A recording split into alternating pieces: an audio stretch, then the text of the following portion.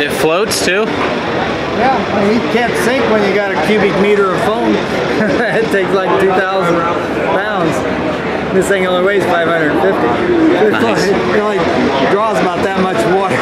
Can you traverse water with it?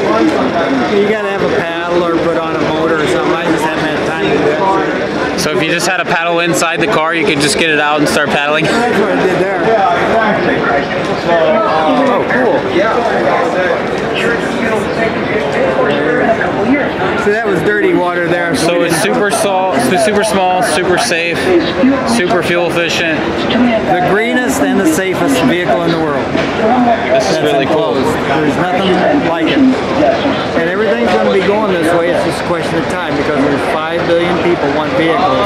And if they all drive 4-ton, 2-ton monsters. This is for me because like I have my truck or whatever, and I don't really get that good of gas mileage, but I want a small thing just to zip around town. Back up to $5 a gallon. It's just a question of whether it's in 1 year or 5 years. Yeah.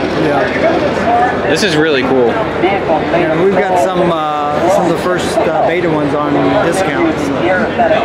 How much are you looking to get for these things? Well, I've got some discounted down to 7,000. It's got like 1,000 miles on it. You know, the first production, you know, we had to check them out. And we had a couple little things. It's mostly little things that can't come off. We have to epoxy it this way or use the different fastening techniques. So we changed that little stuff on it. About how quick do you think it can get up to like full speed? 0 to 60 is about 9 seconds. That's not bad at all. And the new Kelly ones, they'll go maybe in 7 seconds. We've got a new controller. So it runs on gas, or no, it's 100% electric, you said, right? It's cool. Yeah, the gas ones we just send down to Costa Rica and other places. What kind of lithium-ion battery do you have? Yeah, Calvin. It's lithium-ion phosphate, so you can puncture it, you can crush it, it won't catch on fire.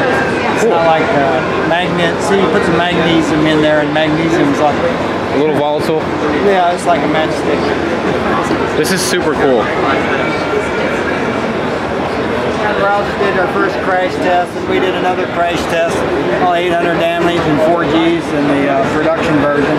This was a pre-production prototype that got crashed or the X Prize, got paid by X Prize.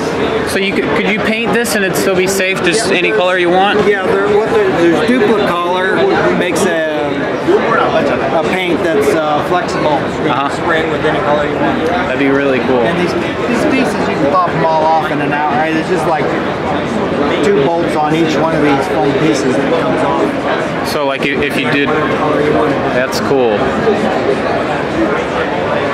And then how far, you said 5 hours, and how many miles is that? 300 on one charge? A single battery packs 50 miles, double battery packs 100 miles, 3 battery packs 150. You just add battery packs.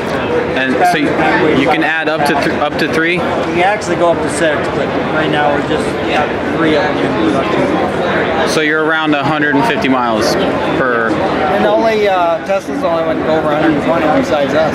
Yeah. And we get 300 mile per gallon equivalent, while Tesla gets about 100 something, 90, right? Yeah, 90. The BMW is the best one out at 118.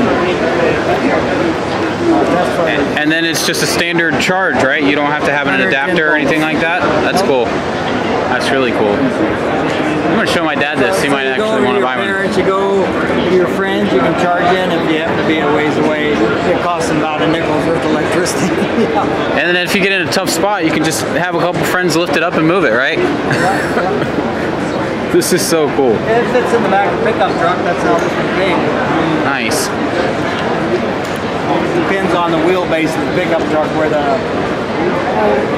the things are, but a lot of them, you know, the wheel bumper's right about here. And the wheels sit on the tailgate. Okay, yeah.